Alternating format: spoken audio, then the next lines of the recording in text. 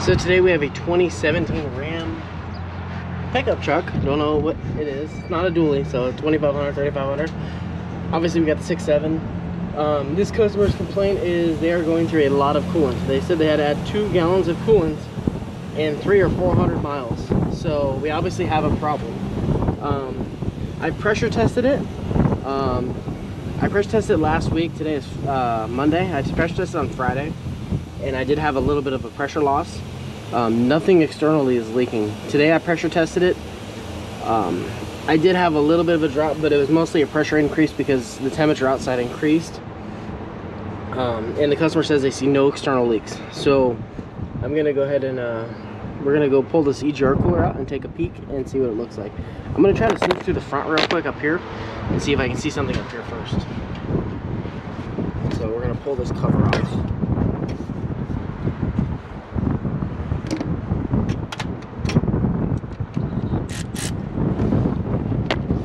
I apologize about the wind noise, but I'm working outside today.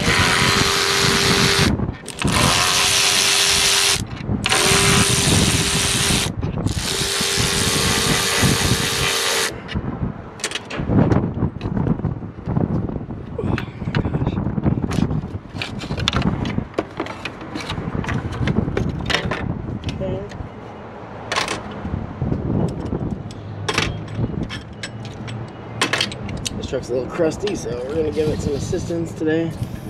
I don't feel like breaking any of these clamps.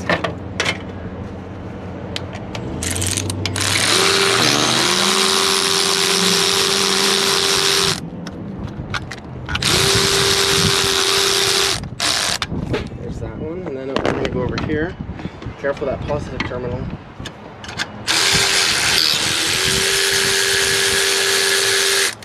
Oof.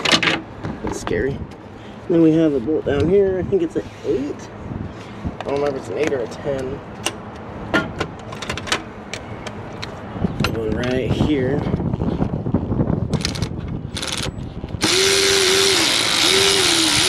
And you don't have to pull this to pull the cooler.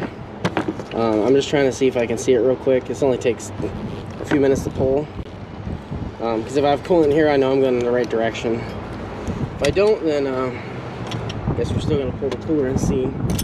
I ain't grabbed my pick, so I'll be right back. Okay, got the old trusty pick. See if I don't break it today. Oops. There's that side. Going over here, doing this side now. Okay, so I got those off. Loosen them up a little bit more, make it easier. Pop it off.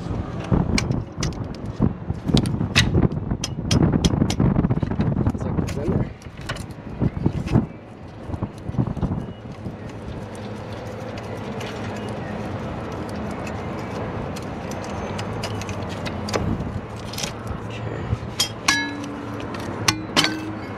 Okay. Oh, I don't see anything. There's no real wetness in there, but you may not see it back here at the end of it. Yeah, there's nothing in this. So we're going to continue pulling it and see what we see. As you can see in here, see if I can get you in there. It's going to be a little hard to see, it's kind of dark, but you see it's kind of dry. And then same thing in the EGR valve. So we're going to go ahead and continue pulling the cooler out, take a peek. It's either a cooler or we got a blunt head gasket. One of the two. And fortunately, these trucks, both of those are common. Or I should actually say a cracked cylinder head. That's actually what we've been seeing lately is a cracked cylinder head on these.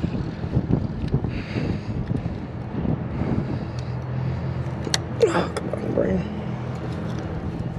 I'm like leaning, hanging over the front of this truck. Okay, we're gonna unplug this. We gotta pop the lock out. So I'll break the lock. Pop this connector off without breaking it.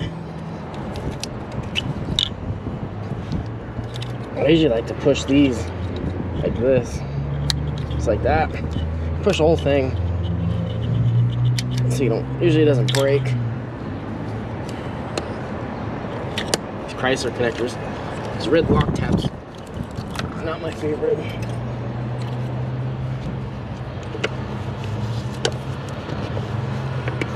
We'll go ahead and get all this wiring out of the way.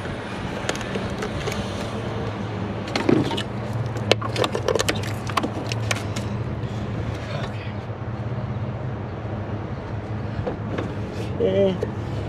Next, this camera's just in a really bad spot. Okay. Peekaboo. Okay, here's where we're at. And like I always say, make sure you keep track of the weather pack and the pin lock. You can see it obviously stayed in the exhaust back pressure sensor, but as long as you know, that's all that matters. So when you're messing with it, you don't jostle it around and have it fall out. Next up, I'm gonna start taking this intake pipe out real quick. This camera's gonna be a mess for a minute. I apologize. Dodge, or sorry, Ram, they didn't make any good places to mount it. Even though you know, you've been working on them. And then I have another one too for tomorrow. Same symptoms.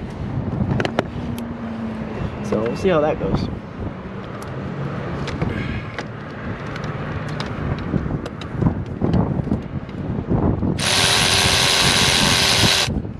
And I'm not jumping to any conclusions yet. The other one, it might be a bad level sensor. It's not necessarily using coolant, but it doesn't have any coolant in it right now. And we have a NOx sensor code for the front one. So I'm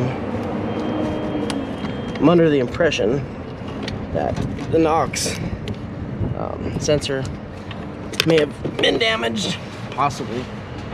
It's all just a theory by the coolant in the exhaust stream from the EGR cooler. Usually these trucks, you have like a water pump leak, or the heater hose will leak, or the radiator. I've seen the radiators leak on these too. Or if you have no leaks, like I mean you're towing and it doesn't spit any coolant out of the reservoir overflow, then it's usually the cooler. If it does spit it out of the overflow, it can be the EGR cooler. I've had a couple trucks with a failed EGR cooler cause what I believe to consider head gasket symptoms nowadays, you know. Because people like to think if there's no oil in the coolant, the head gasket's fine, but you know, maybe 50 years ago that was a thing. In my time and experience, that's not the case anymore, you know. Especially with all these high compression engines. Everything's direct injected high compression, so they don't really do it. They just put usually combustion pressure in the cooling system. Let's get this clamp so we don't drop it.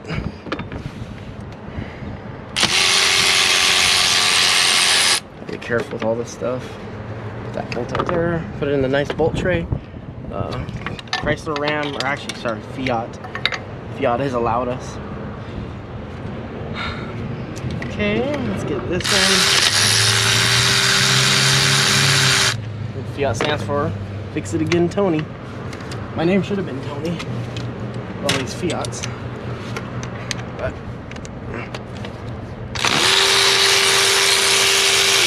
and this truck does have 150 something thousand miles on it, somewhere around there. Don't quote me on it. Break the crankcase filter. Might have to grab a swivel. I really don't want to break that.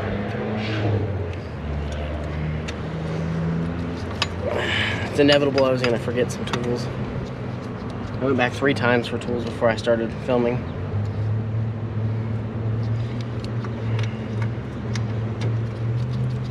And the other thing I noticed too is on these trucks, it seems like it's like, I don't know if you're familiar with the 6-liter. The 6-liter, they had kind of a cascading failure in a sense, where there's a couple different ways that things would fail. So generally the consensus was that the 6-liter Power Stroke, the oil cooler would plug up, which it did because of the casting and the sand in the casting when the engines were manufactured. It plugged the cooler up. which, you know, I kind of I think that's the most likely culprit.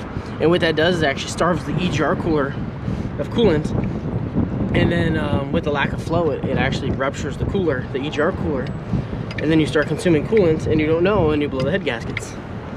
And that's what I kind of believe on these trucks happens as well. I believe they have a leak. Let's say radiator leaks or water pump leaks, and nobody really pays attention to it. They really don't care about it. They continue to drive it, and of course, with this EGR cooler being at the height of the cooling system, it's generally the first one to get starved. I mean, obviously we have the heater core too that's about level with it, but those are two of the first things to get starved, and the EGR cooler will not put up with that hot exhaust gas going through it. You know, we'd be talking 300 to 1400 degree exhaust gas temps going through that thing. You know, with coolant splashing inside of it, it's just gonna rupture. There's no ifs, ands, or buts about it, you know. But, you know, and what I mean by saying that is this truck, I noticed that it was in a collision in the front end and the radiator's been replaced. Because I tried to drain the coolant, it has an aftermarket radiator, and the plug is so tight I can't loosen it. So that's what makes me kind of think of that, you know. That's kind of why I believe this EGR cooler is probably ruptured, is because whoever got in the collision may have continued to drive it with low coolant and actually caused the cooler to rupture. Oh, that sounded beautiful, but you know, that's just how you have to think of things, you know. I always try to find the root cause of the problem instead of just kind of fixing the problem and then guessing, you know. And then I had another truck here recently that had, I mean, this truck had leaks upon leaks. Same thing, another Dodge Ram. The truck came in lack of power, and same 6.7. The problem with that truck is it had, trying to remember, it had some turbocharger codes, I believe. Had obviously low coolant, overheating, and what I noticed with that truck is the water pump was leaking, and the exhaust gasket on the EGR cooler was blown out. It was blown out so bad that it was actually spitting coolant on the firewall because the EGR cooler ruptured. And again, from what I believe is the main failure was the actual water pump causing the EGR cooler to rupture because the customer didn't care about the coolant level, you know. Even though these trucks are equipped with a coolant level sensor, you know, they just kind of, people continue to drive.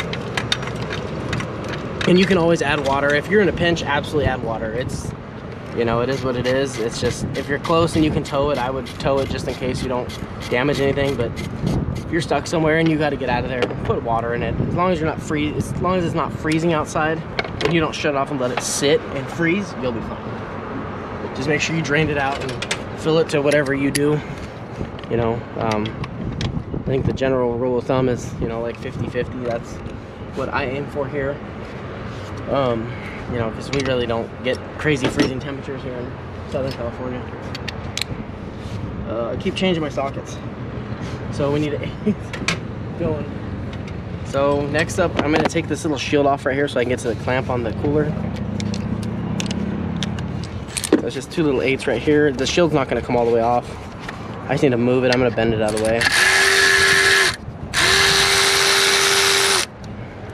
So we can get everything going. There should be 2, yeah, there's one right here. Okay, there's that. I'm gonna bend it gently out of the way. We're not trying to break it. Just if you take this nut off, sometimes I've had them rip the shield and tear the shield up, so I try not to touch the shield. Then we're gonna go in through the bottom right here. I would like to show you this. This is kind of interesting. So you can see right there, hopefully, I can't see, it's my camera, it's being like me. See how the clamp right here, see the clamp, and loosen that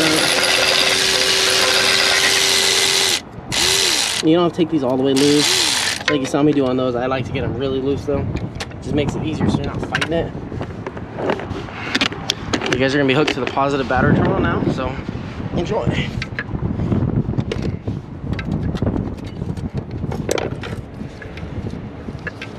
So, just like the other one, you just push down on the bolt, pop the bolt down. Okay, there you go, just like that. Oh man, it's crazy today. If you Okay, I need a 10. Okay, now I have my swivel, so we're gonna get this 10 out right here. Try not to touch that nipple. I don't want to break that.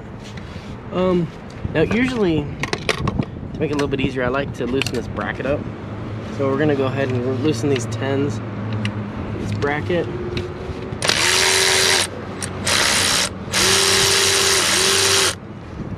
This makes it a little easier. There's one over here. I believe, yeah, this one. Oh, I dropped that down, deep down below the pits of Fiat.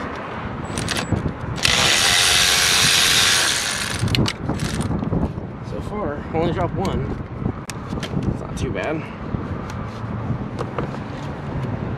The truck's almost like it sat near an ocean for a little bit. Kind of a lot of rust. Okay, here's that. So that's all loose. You don't have to take this all the way out. I just leave it in here. I just like it loose so I can move it around. Now I didn't drain the coolant out of here because of the drain plug on the radiator. I couldn't get it to move. And I don't feel like breaking this radiator. So I have a bucket. I'm just gonna pop this out and let it drain into the bucket like a caveman. And it's got the wrong coolant in it too. That's always nice.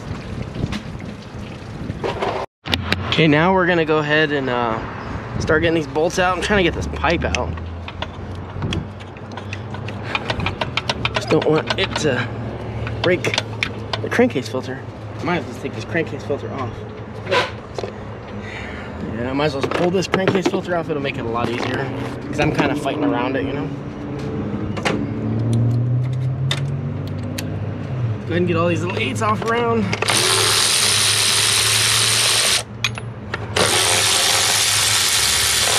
There's 2 bolts so far.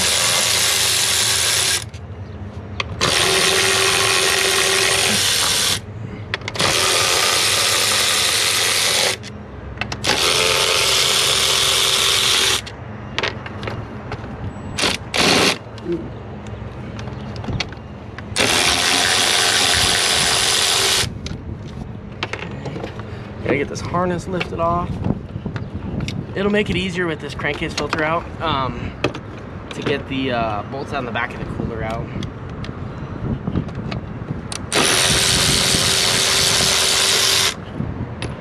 Okay. Yeah, you gotta take the oil cap off, pull this cover, pull the whole shebang out. I think I'm just gonna leave the filter in there so we don't get any debris in the engine. There's no reason to take it out right now anyways. I'm gonna set this rag over there. Okay, now let's pull this tube, put the harness over there, get that out of my way. Pull this tube out. Okay. There's that. My bad, Andy. It's all good. And then you can see back here, it's gonna be really hard to see. I'm gonna leave you right there.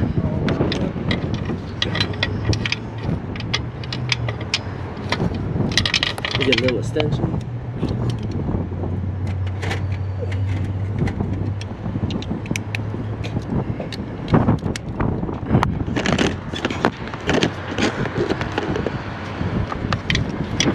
Wind is getting crazy.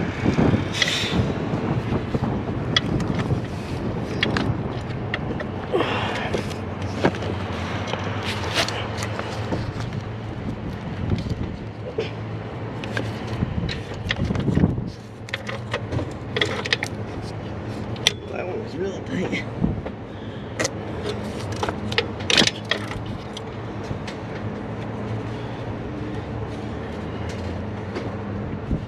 I almost have this out. Once I get this out, we got to move those.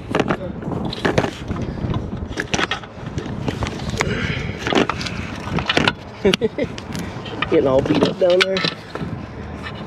I'm in a little bit of a hurry.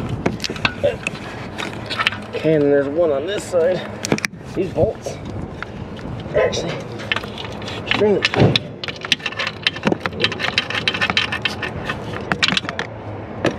Okay. And they should be extremely tight too. Getting that one. And these are non-magnetic, so try not to drop them. That's my warning to you.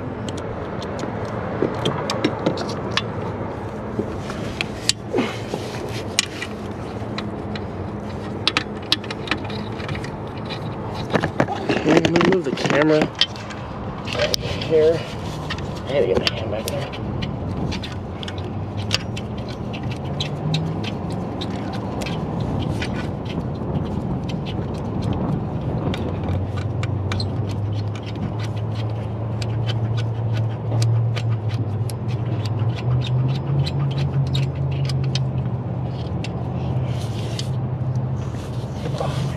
Okay, I got that nut out.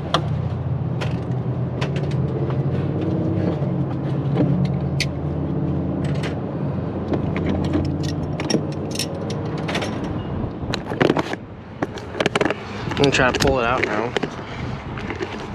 Attempt to. Okay, I gotta lift the back.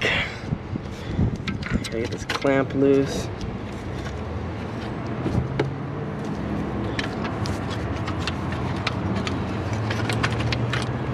Usually what I do is I lift the back and then slide it backwards.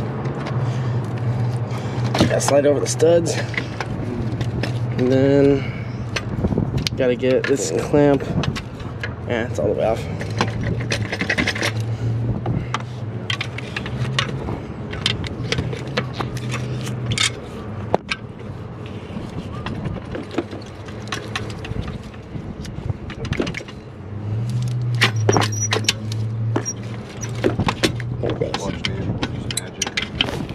Some Dodge magic. Yeah. Yeah, we got plenty of good cars. I'll go find out. Okay, thank you. Just this O-ring. These O-rings are really, yeah, they're really hard. They're all like that. It's gonna go pop. Up goes the weasel. There we go. Okay, I don't want that sitting like that. I might have to pull this exhaust back pressure sensor out. I'm gonna have to pull that out real quick. Okay, now I tried skipping a step, but it's okay. Got a little lube on that. Got some assortment of wrenches here. I don't remember what size this stuff is, because this is a newer one with the sensor. Usually the older ones. Just want to be careful not to strip this or break this collar. Now, probably can't even see what I'm doing. So I'm getting this nut on this exhaust back pressure sensor. Just rocking it. I really don't want it to strip that housing.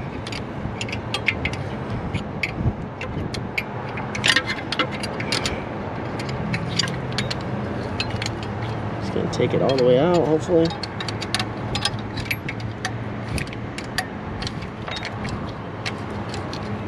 Okay, there it is. Put the sensor in. I set the sensor up here because I need that in my way. It is like in my way. Oh, cool, I didn't drop those. So now, there we go. I want to see. It's cool, it looks weird. And survey says, what do you guys think? Yay or nay? I say yay. I was correct. For once. Okay, I'll show you inside. Show you inside my crib.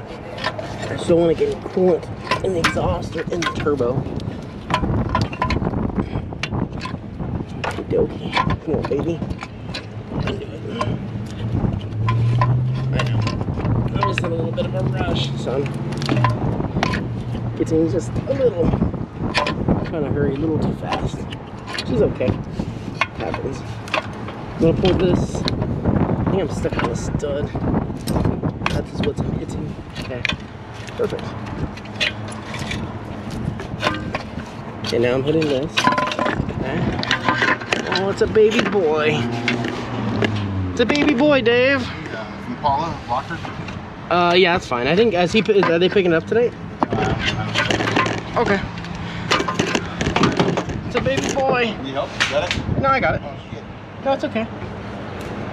And if you look in there, you can see it's gonna be hard to see how clean it is. Let me take the light. See if I can.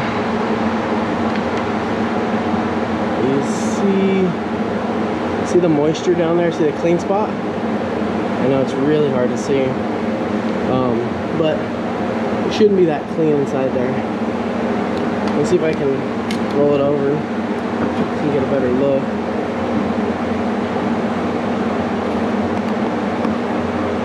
See right up there where it's kind of wet? It's ruptured. Even in the back. The back looks good, but you can see that buildup. That's generally coolant. You can see right there on the bottom fin. See how it's wet?